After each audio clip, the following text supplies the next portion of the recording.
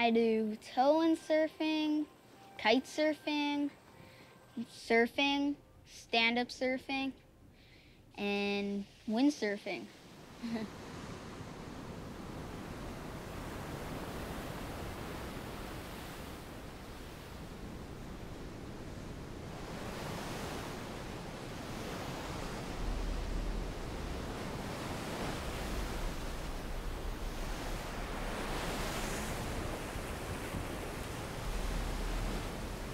But like Lenny, I've been riding with him since he was 9 years old.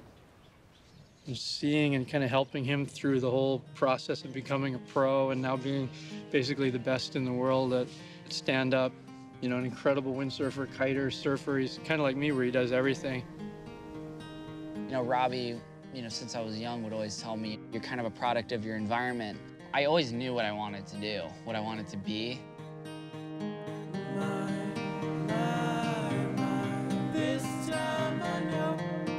Season changed, it's time to go.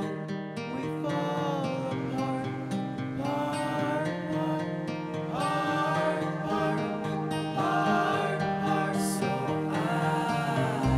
I chase the sun until I caught up with myself. A change of reason. Looking at Robbie for inspiration, you know, he's old enough to be my dad, and he's still going, you know, stronger than ever. And I sometimes feel like he's younger than me.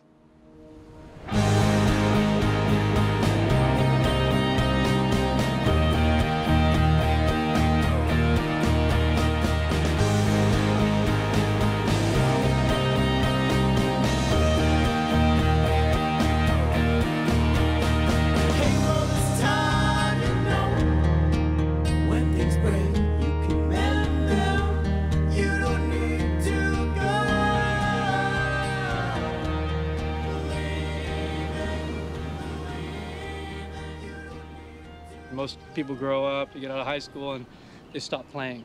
They lose that aspect of falling down and getting back up and brushing yourself off and doing it again as an adult. And I've never lost that. I'm still doing the same thing now that I was when I was 12 or 16 or 20, and I think it's good for you.